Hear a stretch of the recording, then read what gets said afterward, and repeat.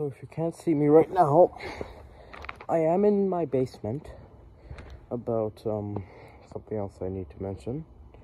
There is this one thing though. It was also about the Royals, but this is actually similarity to the video I made before, how Charles's life changed after he divorced Diana. So let's see how it was like for Diana after she divorced Charles. Alright, first of all,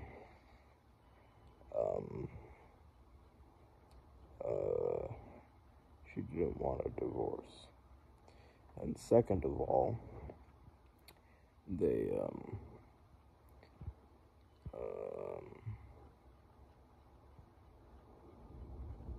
both actually committed adultery. Diana would be having a relation. Okay.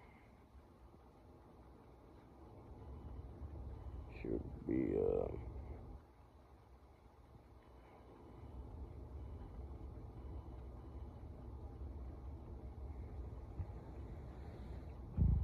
okay, so she would literally be having a relationship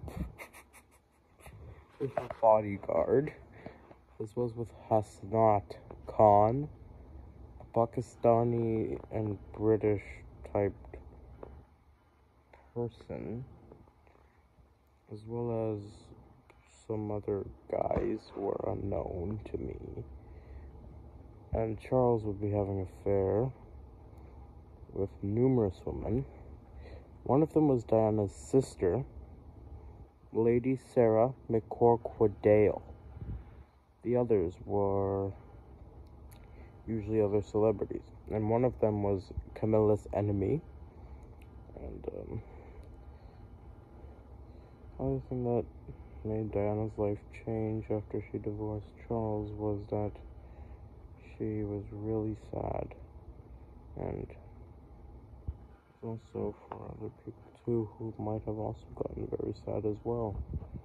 So I feel bad for what happened to Diana, and if Time Machine existed for me, I would be going back in time to change this history, to get Diana as queen, like how I mentioned in my previous video, how she could have become queen if the royal family did very important things.